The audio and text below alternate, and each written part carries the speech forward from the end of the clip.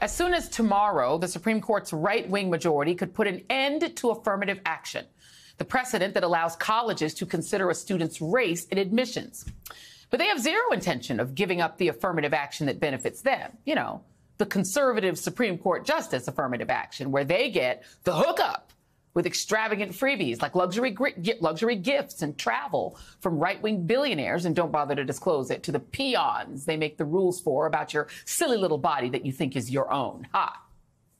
And a new investigation from ProPublica details how in 2008, Justice Samuel Alito popped up to Alaska for a lavish fishing trip with conservative hedge fund billionaire Paul Singer. Alito rode to Alaska on Singer's private jet, which was not included in Alito's financial disclosure form as required by law.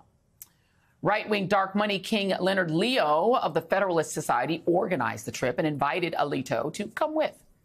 In the years that followed, cases involving Paul Singer's hedge fund came before the court at least 10 times. And Alito never recused himself, including one case in 2014 involving a battle between Singer's hedge fund and the nation of Argentina. Alito voted with the 7-1 majority in favor of Singer's hedge fund, which walked away with a cool $2.4 billion payout. The new report only adds to a pattern of ethically questionable dealings by the court's conservative justices. There's, of course, Clarence Thomas, who ProPublica exposed for accepting and failing to disclose luxury trips, school tuition payments, and real estate deals, including the sale of his own mother's home to conservative billionaire Harlan Crow. And Justice Neil Gorsuch sold property to the head of a law firm with business before the court back in 2017 and didn't disclose the buyer's identity. When ProPublica reached out to Alito for comment, he declined. Instead, he sent his response to the Rupert Murdoch-owned Wall Street Journal, which in a journalistically confounding move, ran his angry response as a pre-buttal op-ed the day before the ProPublica report was even published. In it, Alito claimed that he wasn't aware that Paul Singer was connected to the cases when they went before the court, despite the cases being heavily covered in the media at the time, and saying they spoke on no more than a handful of occasions and never talked about any case or issue before the court. Comments which I suppose were meant to take at his word, right?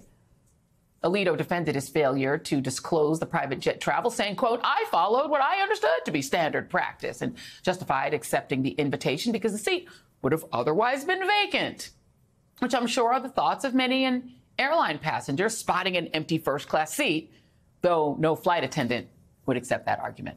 Joining me now is Senator Cory Booker of New Jersey, a member of the Senate Judiciary Committee. And Senator, I just want to read just a little bit of this report, because Alito claims in his pre-buttal that he never heard about these cases. He didn't know that this guy was on a part of them.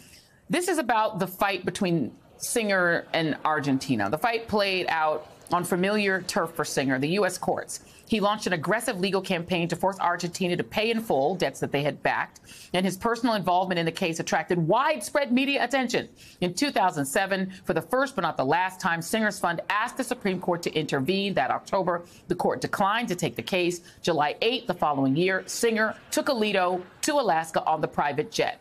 Fast forward to 2014, the Supreme Court finally agrees to hear the case on the matter. The case featured an unusual intervention by the Judicial Crisis Network, a group affiliated with Leonard Leo, and boom, 7-1 ruling in favor of Singer's side. This lack of ethics by these conservative justices at this point is almost comical, Senator. Is there anything planned to be done about it? Well, first of all, let me just say that this pre-buttal that he put out there, I was actually stunned at the reasoning. It's almost as if a culture is being built up in which there's just no perspective anymore in regards to these kind of lavish gifts. But the one thing I want to caution all of us is to allow this to fall into a partisan lens. This is a crisis of the court, period. I'm as appalled as many Americans, in fact, I would say most Americans, by the reversal of rights of things like the Dobbs decision, that the majority of Americans thinks Roe v. Wade should be the law of the land. But I want to just say that this is a deeper fundamental assault on democracy when you see the highest court in the land having the lowest ethical bounds. In fact, every court in our land has ethical legislation or written ethical laws that bind it, but the highest court right now does not. It's a court that necessitates legitimacy and the trust and the faith of people. And these stories coming out, whether they are conservative justice or a progressive justice, they all undermine this critical institution to our democracy. And so, yes, there are things that Congress must do. But when we had a hearing about this in the Judiciary Committee, it fell along partisan arguments. And even then I was stunned that folks could not see on the other side of the aisle that this is not about a conservative justice or a progressive justice. This is about the American justice system. And so we are pushing legislation. We're going to mark it up in the Judiciary Committee that's going to put forth these ethics laws that are common sense, that help to avoid what every lawyer knows, appearances of impropriety, help to restore some legitimacy, and make sure that the highest court in the land actually has high ethical standards. But Senator, isn't it an issue of the ideologues on the court? Because I just want to be clear.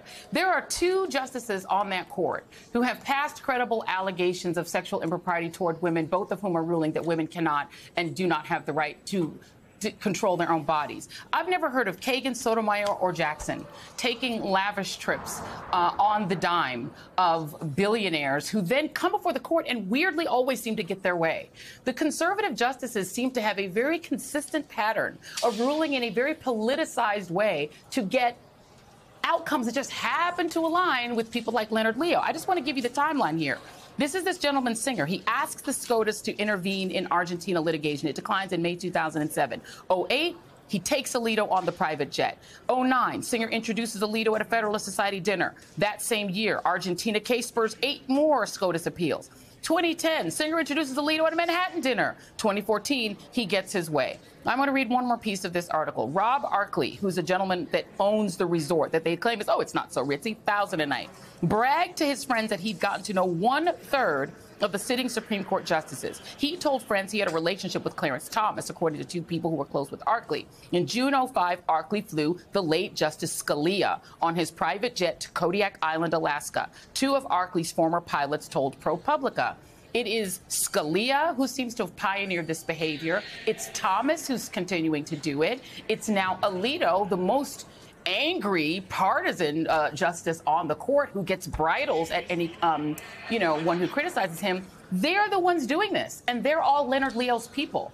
I cannot see that as a both sides issue.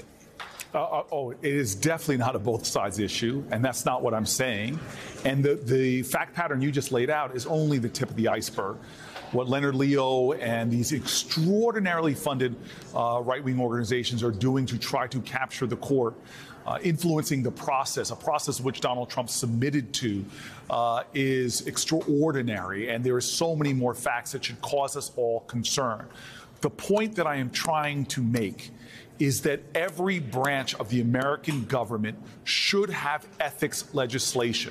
When we saw scandals in the Article 1 branch of government, we know there have been corrupt practices by people on both sides. The key here is to remember, when you are fighting this battle, yes, call out the fact patterns like you are, but the cure to this is not something that's going one way or the other. The cure to this is that our courts should have ethics. You should not be able to jump on the private jet of someone who has matters before the court. That is objectively, without ideology, wrong. It is an affront to the ideals of America. And for anyone to rush forward and try to justify that has lost perspective and does not understand the urgency of this moment. Democratic institutions are being attacked, and whether it is right-wing protesters who stormed the Capitol or Supreme Court justices who are violating common sense ethics, there should be consequences for that. And the consequences in this case is to fix our Supreme Court. It is losing its legitimacy. It is its lowest level of approval in my lifetime, and this is an American crisis. And so the solution to that is for this body, the Article 1 branch of government, Congress, to do what our founders wanted us to do, No branch is without checks and balances. The Supreme Court needs to be checked right now, and we should be imposing upon them. We should be imposing upon them ethical bounds so that future billionaires, be they Republican or Democrat, future billionaires do not think that there's a well-oiled pathway to trying to influence this court, that the court and its justices are above this kind of corruption because they have accountable ethics rules that will make sure, should they step over a line, like the lines that we have cited already in this conversation, that there is consequences for that. Well, I think we can agree that they have lost legitimacy. I think on that we 100% agree. Senator Cory Booker, you're very kind to be here. Thank you very much. One thing I have to say before we go, your Instagram feed is phenomenal, and I hope more people follow you. I just want to thank you. Some of your posts, they give me affirmation, they give me joy, and I'll always, as you do on this show, give good information. I will take that endorsement on my IG feed from you, Senator Booker. I follow you as well. Thank you very much, and I'm at Joy Reid on Instagram for those of you who are not following me yet. Yes, follow her. Thank you very much. It's a lot of fun. Thank you, Senator. Much appreciated.